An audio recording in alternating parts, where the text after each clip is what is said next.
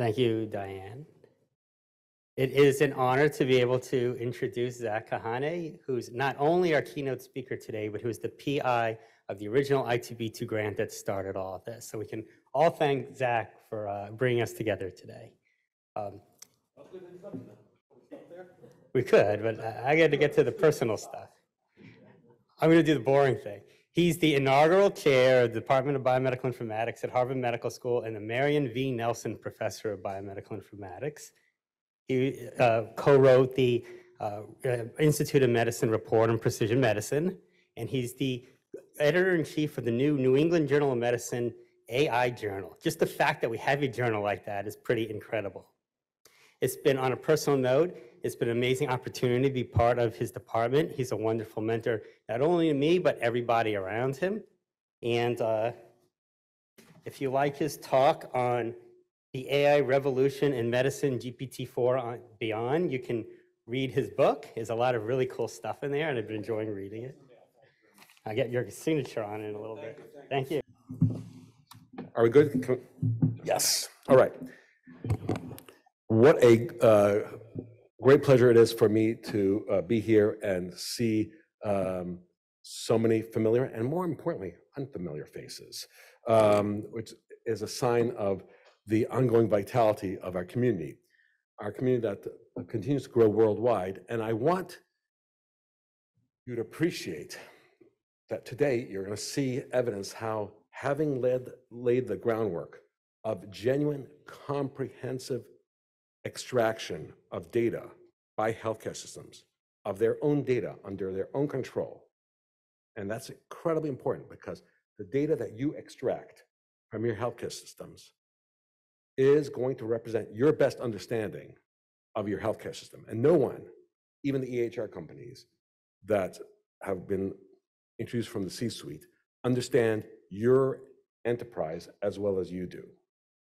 And by having created that independent and customized view while remaining within certain broad standards determined by the i2b2 data dictionary and ontologies, you're now able to use technologies that are truly state-of-the-art. And you'll hear much more about that today and in the workshop. But I want to give you some framing, some examples, and we'll take it from there. I'm also going to rely on Diana to tell me when I'm 10 minutes out, maybe? All right. Okay. Oh, so first disclosure. Anybody who tells you that they know what the future looks like at this point is lying or is delusional, because truly how AI is going to affect both clinical care and clinical research is going to determine on many, many variables. Some are technological, but a lot of them are economic and sociological. And so it's an interesting moment. Let me tell you about old school AI. There's a child who until age 4 was fine and then started losing his ability to talk and walk. His mom brought him to multiple doctors, and they had no diagnosis. They made multiple diagnoses which proved to be incorrect. So for several months, then years, he went without diagnosis, not walking, not talking. He was then finally referred to a network that I'm extremely proud of, the Undiagnosed Disease Network. This is a network with academic centers coast to coast, including, I see members here from UCLA, from Stanford, from the Harvard hospitals, from NIH, and so on. And we shove all their data into the cloud and identified with all the genomic data so that patients can go wherever they need to go, which is rarely true, unfortunately, in medicine. And so his genome was sequenced. And when we look at any of our genomes in this room, not only are there millions of variants, and not only are hundreds of thousands of them relatively private in the sense they only developed in our recent family history, excuse me, but some of them are mutations that if you looked in textbook actually cause Mendelian disease, except they don't. And so what we find often, because about half of our patients now have already genomes, is that where people get stuck is they don't know how to pick from among the genes that look like they have, that they're busted, have loss of function. We don't know which ones to pick, say these are the ones causing it. And so we've developed, as many others have, a bunch of narrow AI tools that look through these thousands of mutations and based on conservation, evolutionary conservation, predictions of biochemical effect, say this gene is the one that's causing disease. And indeed, for this child, fortunately, we were able to identify that this gene, GTP cyclohydrolase 1, was deficient. And because it's biosynthetic for neurotransmitters, giving this child a cocktail of neurotransmitters caused him to be walking and talking literally within weeks. Absolutely transformative. And that's a great example. A lot of effort, narrow sense AI, and not least of all, having expert clinicians who also say, yeah, that's consistent. The clinical presentation is consistent with the system. That's wonderful. Fast forward a few years, and by the way, this network is still going strong, 11 years out.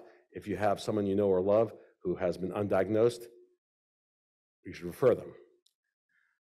So fast forward a few years, and I get a call from Peter Lee, the head of Microsoft Research, who says, Zach, I want to tell you about something, but I can't tell you about it unless you agree to keep it secret.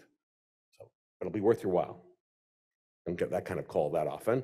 And so I talked to him, and he reveals to me this is in October 2020, GPT-4. This is before ChatGPT was released, which is GPT 3.5. And I'm blown away by it.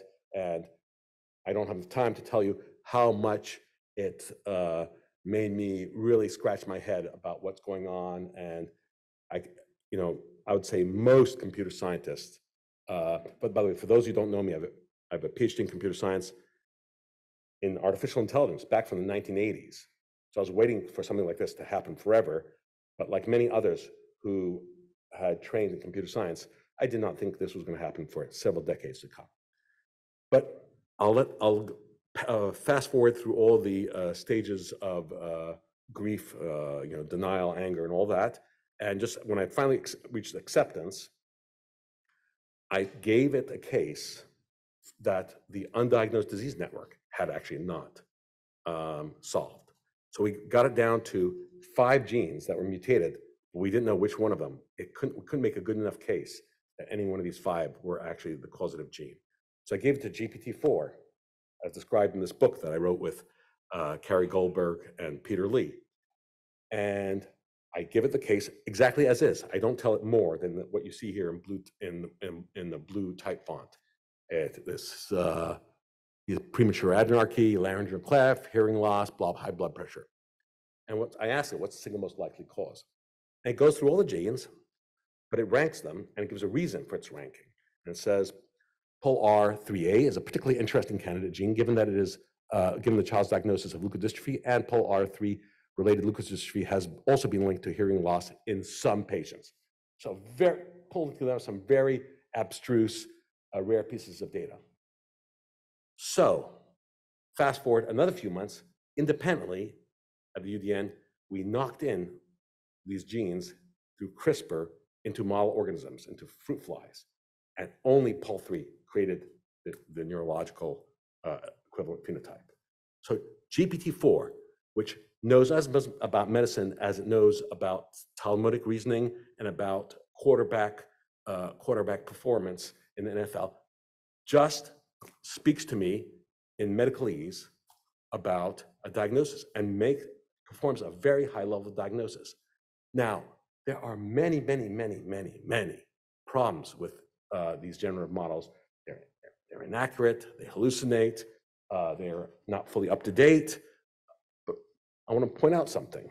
Maybe I can point out next. Yes, it's a fast moving target. Whatever you want to say about GPT or any of the generative models is not going to be true next year. the medical board, the USMLE, is a test that doctors take to get their degree, their professional certification. And back in December 20, no general model could even get as good as the worst candidates taking this test. 2 years later, not one, but both a Google LLM and a Microsoft OpenAI large language model exceeded the performance of 90% of doctors taking it. It's moving fast. And it's an odd thing to think about because our educational system is not keeping up to date with it. Maybe some of our students are. And so there's a real opportunity, but it is very much like a societal singularity in the sense that this is moving faster than anything we've experienced intellectually. And I just want you to consider, even though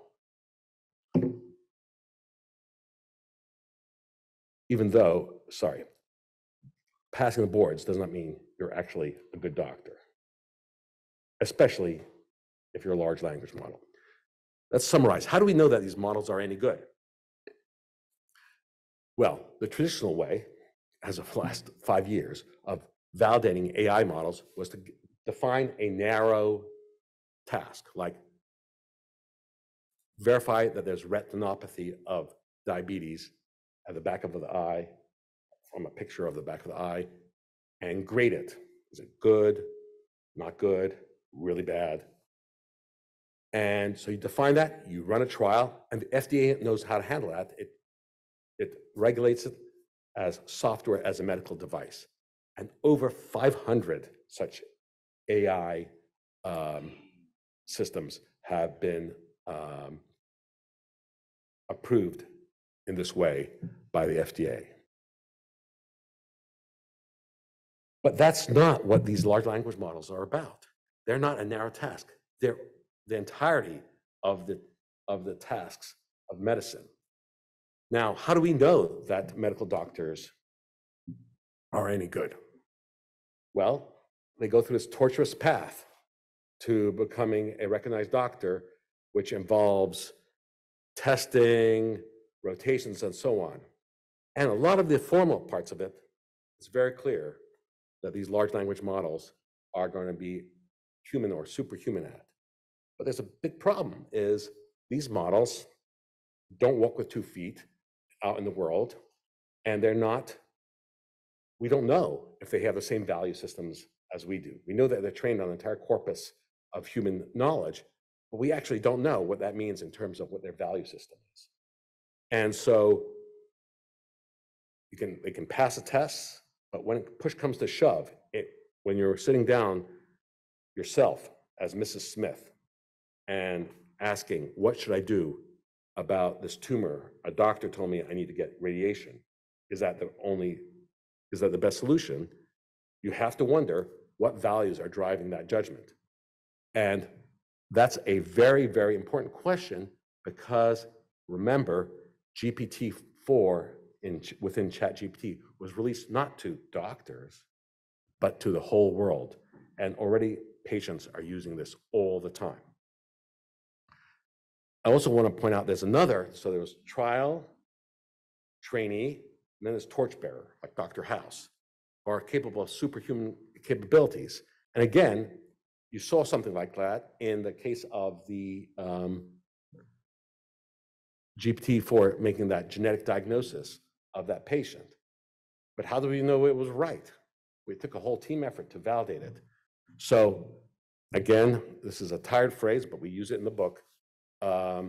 Just like Reagan said, trust but verify. Until we figure out how to evaluate these things, it's going to be very hard. It may be impossible. We're going to have humans in the loop. But how to keep them in the loop, active and alert, is going to be a hard question. Now,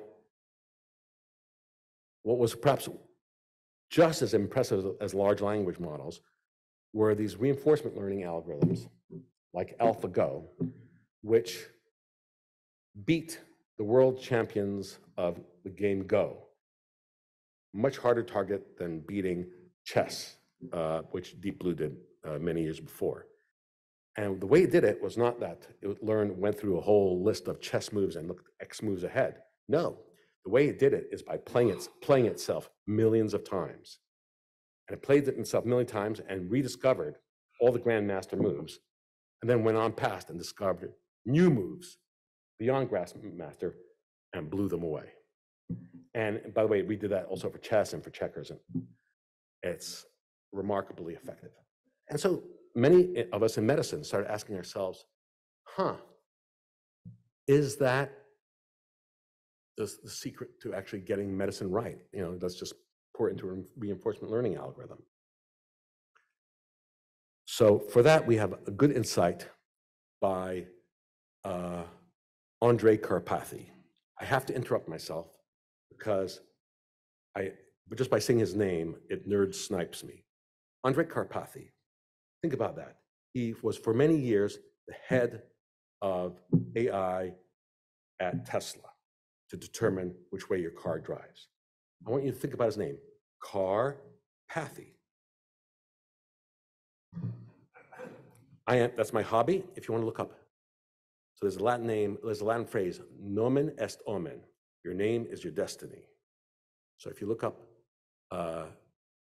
nomen omen.us, you'll see about 30 or 40 of these that we put out, including, for example, the doctor who defined UTI frequency after circumcision, Dr. Wiswell. Anyway, Andrei Karpathy looked at when would a problem domain succumb to alpha zero. He said it has to be deterministic, not probabilistic. It's fully observed. You know all the moves in the Go game. The action space is discrete. There's no continuous variables. You're either on that spot or on that spot. You have access to a perfect simulator. The game itself is a perfect simulator of the reality you're trying to control. So the effects of any action are known exactly. Each episode or game is relatively short. Evaluation is clear. You know if when getting another person's piece is a good thing or not. And there's huge data sets of human play. So let me ask you, that's not the case for physiology. It's not deterministic. It's not fully observed. We don't have a perfect simulator. The games are not short. And evaluation is not clear. It's not true of disease courses. It's not true of drug responses. It's not true of surgery. So just to keep you awake, let me ask you, what game in medicine might meet these criteria? Anybody? What game in medicine might meet these criteria? That's pretty good. Actually, that's a better answer than most. Anybody have another answer? Okay, so the answer I showed this slide maybe 5 years ago, and 3 VCs actually stood up and went off and created business plans around it. Here's the answer. There's a dark side and the light side. Reinforcement learning to maximize reimbursement. Reimbursement, the rules are explicit. We know what the states are. We can observe the whole game. There's lots of examples of human play, and no surprise,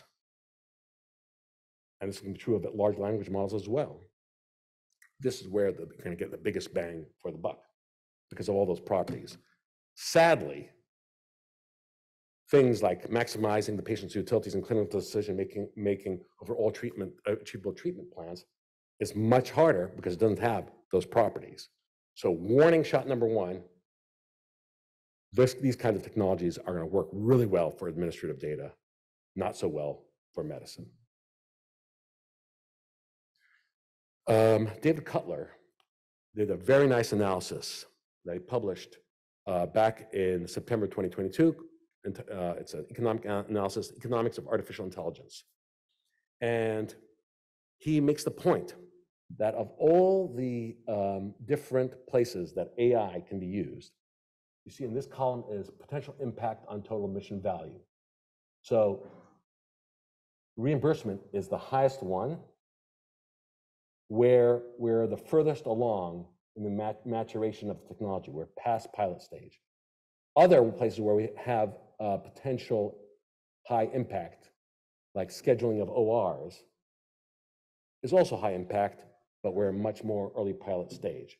So this is a very important article because it tells us where the puck is going initially in terms of large economic impact.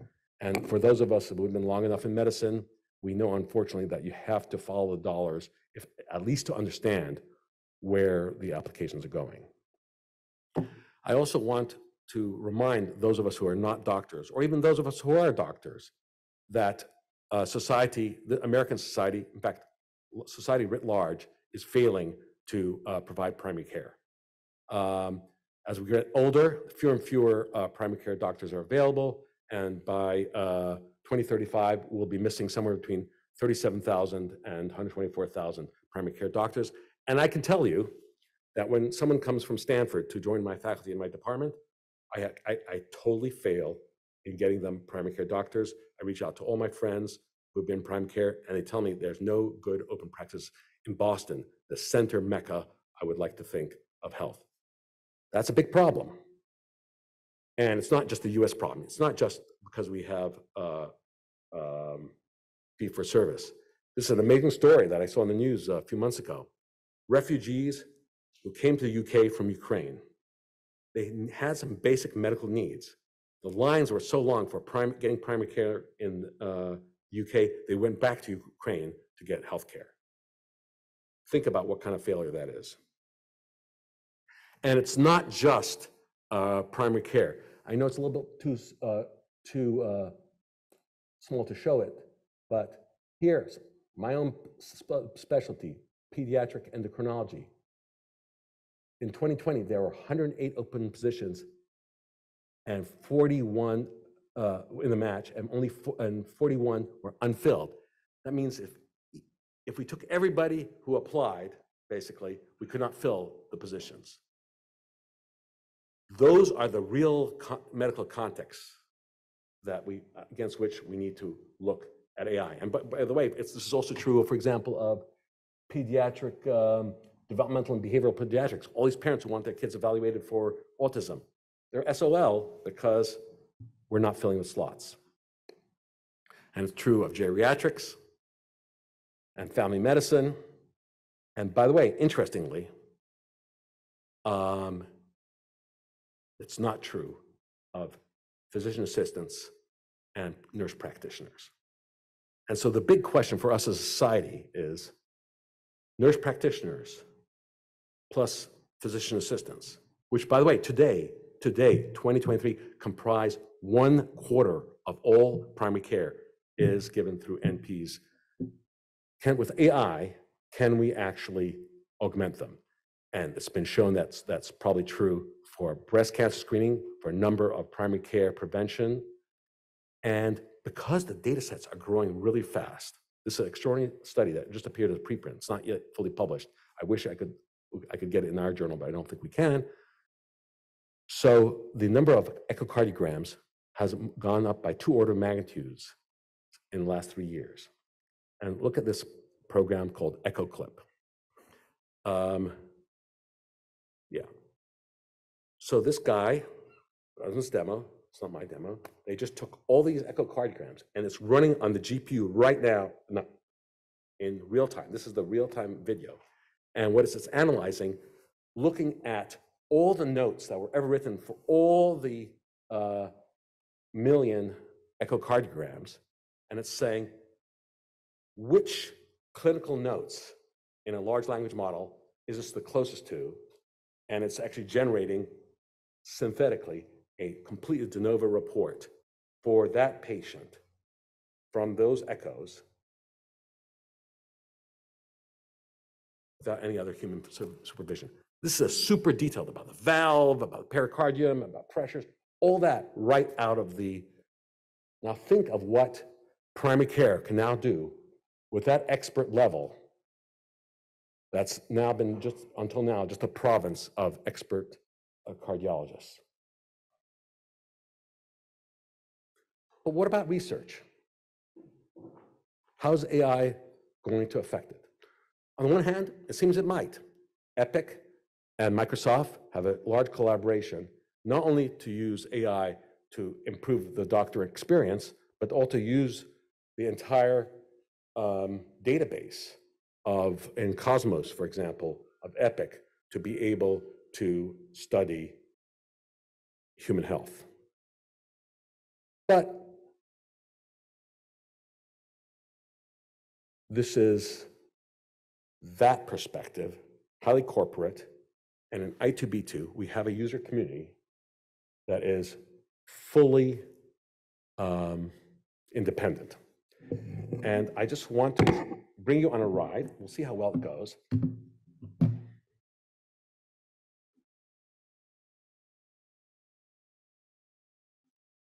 So this is last night. Last night, I loaded in, I opened up ChatGPT. I'm paying $20 a month for this, and it has a mode called Advanced Data Analysis. And I took a data set.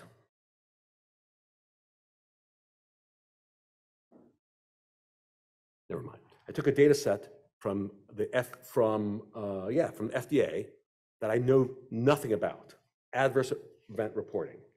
And I downloaded this big zip file. I uploaded the zip file into GPT-4. And I said, please summarize the data. Can you imagine saying to a student, here's this was just 1 quarter of the year, I think it was 69 megabytes. And just say to a student, please summarize these data. And it says, sure, let's start by unzipping the file to see its contents. ASCII, this directory contains ASCII formatted data files. Deleted, the directory may contain information about deleted records. FAQs, a PDF that probably contains frequently asked questions.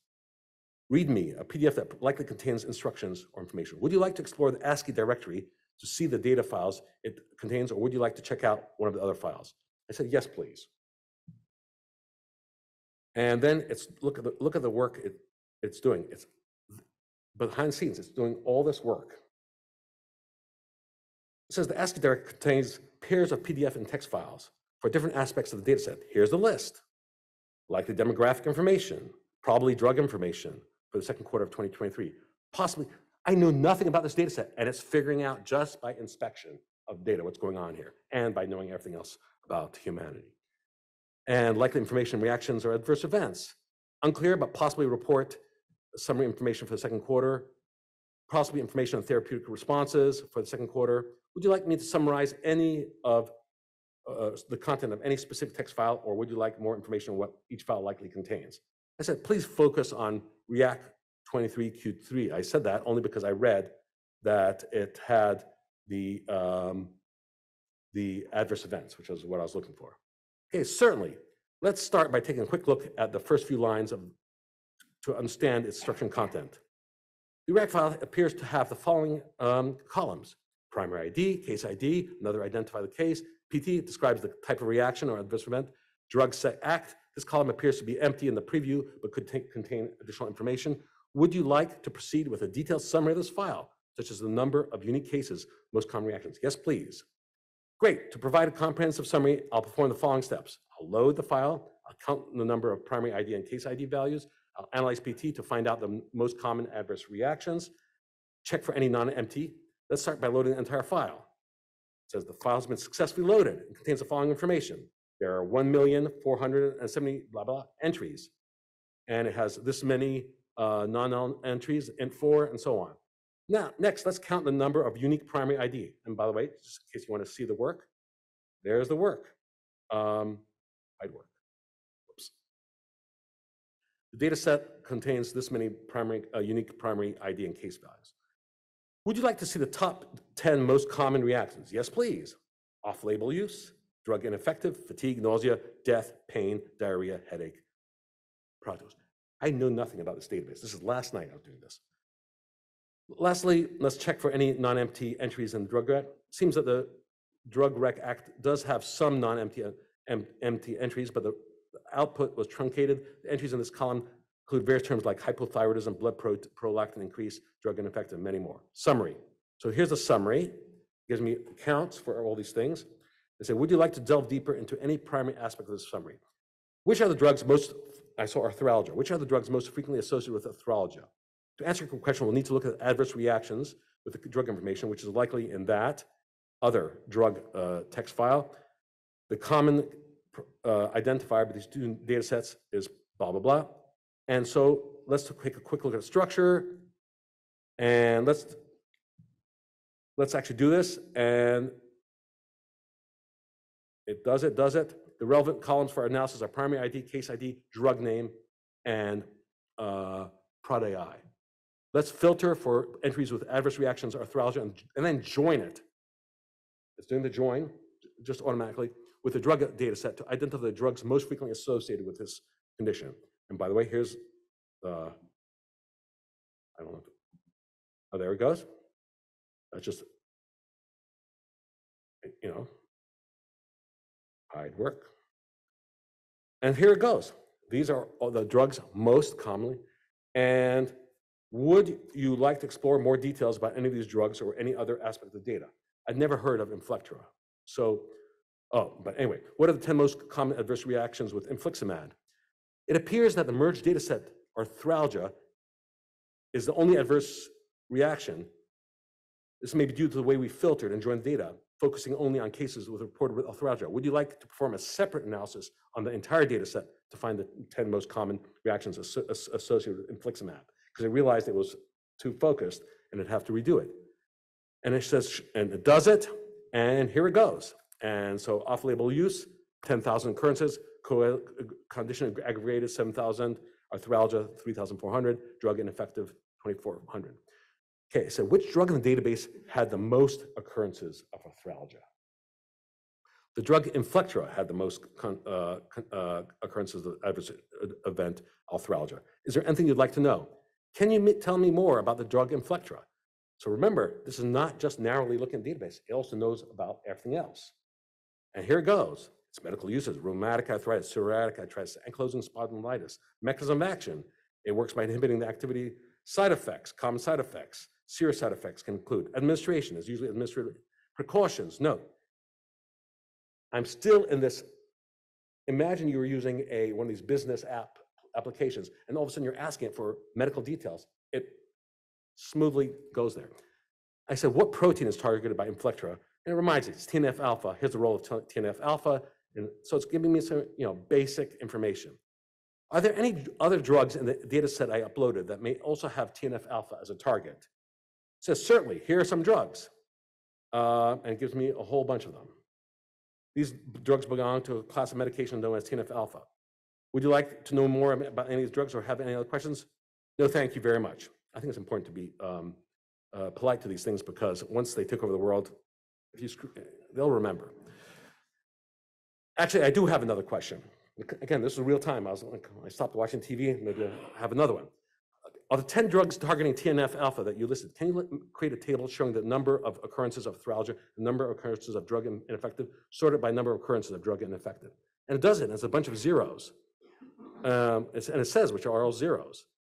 Is there anything you'd like to know? Perhaps it's the capitalization that confused you.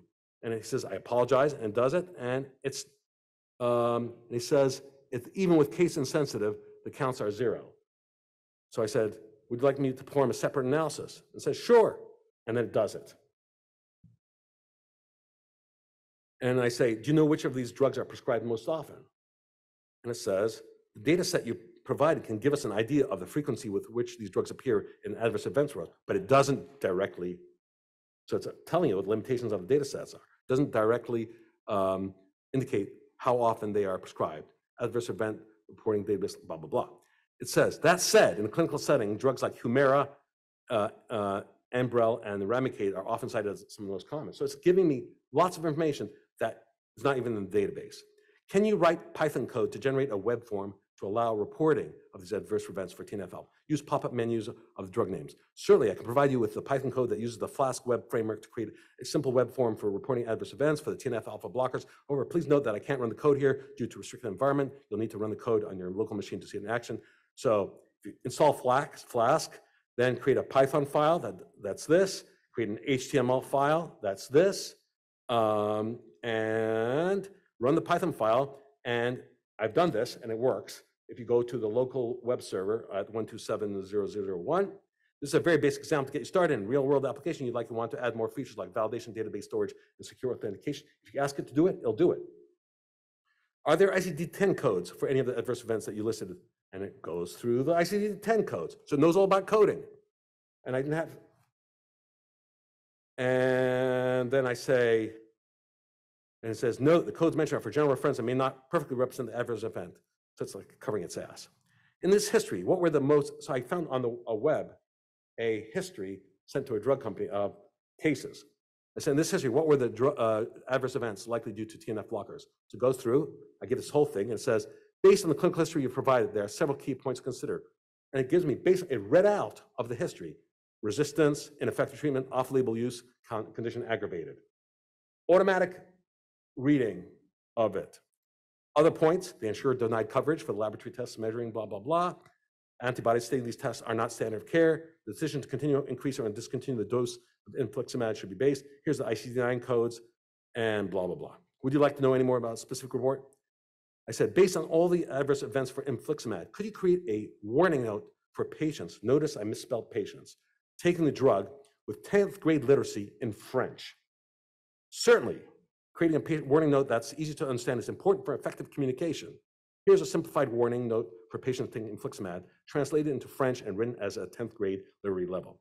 Avis important pour les patients prendront de l'infliximab. Bonjour, si vous prenez, and it goes on. And it says about the weight gain, about if you're getting worse and you should talk to your doctor, like a big red bullet. If you feel one or more of these effects, contact your doctor immediately. Would you like to know more or need further adjustments? So at that point, I wanted to go to sleep. So back to PowerPoint. So guess what? This works just as well for i2b2. And I'm not going to demo i2b2 because I haven't done the work, but someone has, and you'll be hearing more about it. So a new i2b2 cell was created using their own large language model, and it allows you to query the large language model. So here you see, I want to find all patients with a diagnosis of acute respiratory infections who have been prescribed bronchodilators. And here's the whole XML message that is generated, standard XML message to i2b2. Think about that. All of a sudden, because you have all that data under your fingers, because you have made it work for your institution, now all of a sudden, you can ask natural language queries of your data. What are the implications of large language models for clinical research? I think one more slide. One is automated annotation. You saw how it could do the ICD-9 codes just like that. I can tell you for other terminologies like HPO, human phenotype ontology, does great, better than most humans. It allows you to create tools, as I showed you, to explore the data. It allows you to change the user group. This is important. The user-friendly or unfriendly graphical interfaces that were created are not usable by most of the lay public. And so, depending on what you think about the lay public, we've had a lot of problems with non-quants using using i2b2 interface to ask questions, but there are also some really interesting non-quants in the general public who could ask questions that actually could be robust. So it's going to widen the user community with both positive and negative consequences. It also is going to create interoperability. You can put in a FHIR message, a HL7 2.3 message, it will translate it into English. Or I'll take an English comment about patient and translate it into HL7 automatically. It makes less clear what should be our transport layers for these. And I'll close by saying, A, thank you very much.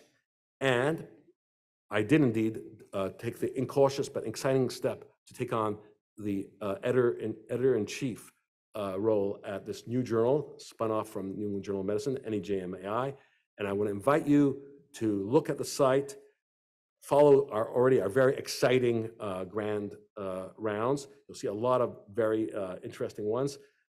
I'll give you a foretaste. I think in a week you'll see Mark Cuban actually interviewed about this topic.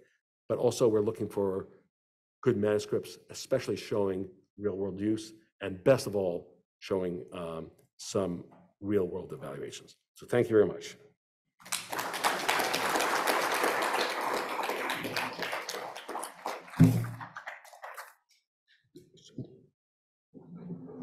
Questions or not?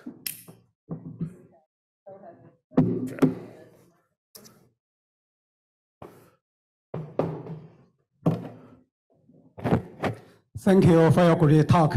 So given the exponential development of GPT and LLM-based AI system, so what is the future trend of expert system? For example, IBM Watson system. So can we build a synergistic system, combine the advantage of both sides? For example, can we use expert system as a prompt engineer for LLM-based system? So I think the short answer is, this is a bold prediction, but it's not particularly bold, that most examples of human intellectual endeavor, from coding, engineering, to doctoring, the combination of the AI and the human, it'll always be greater than the AI alone. There's some exceptions to that, but by and large, it's going to be true. So the challenge for you is to find the things that work today where there's a value added. Because again, remember, whatever the deficiencies are, and I chose not to focus on the deficiencies of large language models today, but whatever the deficiencies are, they're very different next year. Gil, you have a question? First of all, a terrific presentation, and I want to put in an endorsement for your book as well. The combination of the technology leader presenting the ideas about the technology and then having two physicians respond to how it actually can and is changing medical practices. Tremendous. I recommend it to all of you. Your example that you chose of biosimilars is quite prescient. This is very important to physicians making decisions and to payers, and especially the FDA, on the claims that biosimilars are as safe as and as effective as. My question is there a reliable way of fixing the denominators to actually make those comparisons from this kind of analysis? So I think that if I were the government, I would actually just take another database that I'm sure I could either get access to or squeeze access to, which is that of the pharmacy benefits managers or the large insurers. That would give me the denominator of number of prescriptions. And if I gave GPT or any other general model, the data that I just showed you, plus the claims, it would do the join for you. Right. It would, and that's the bizarre part about it. And by the way, the reason it's so good at programming is the following. For us, programming is a weird, stilted, arcane art. But for a large language model, it's much more predictable than human language, much less complex. Computer languages are actually a subset, in some ways, of the kinds of operations that we refer to squishily in language. Very good.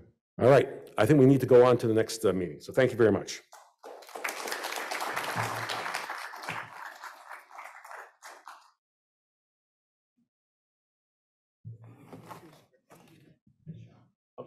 Yes. Now I want to introduce some really exciting work done by Sean, who, as you know, was the principal architect of i2b2, and with Griffin, who was probably the principal architect of Shrine, and has been master behind the scenes of many things at Harvard. While I'm waiting, I just want to say, well, and what they're going to be talking about is something that's also extremely important for clinical research and potentially clinical care. The notion that we can have good and high fidelity examples of patients extracted from our data so that we can do things like trials and counterfactuals in exploring the effects of various interventions. But now I want to say something about Griffin while he's setting it up. So Griffin created something that anybody who ever has wants to make a referral to Harvard needs to have. Griffin, as part of something called Catalyst, created something called profiles. Whenever I am told, oh, my uncle has a problem with their knee, and is there any stem cell treatments for the knee? I go to the Harvard profile sites and I type in knee stem cell, and I say, only allow, I'm a snob, only allow associate professors and full professors to respond, and they have to be in one of the hospitals, so they're clinically active. And then it gives me a list of people ordered by evidence, and I say, what's the evidence? And it shows me what papers I published, and I routinely use this very effectively, and I get so much thanks from these patients, and I don't say, you should thank Griffin. I just take all the credit.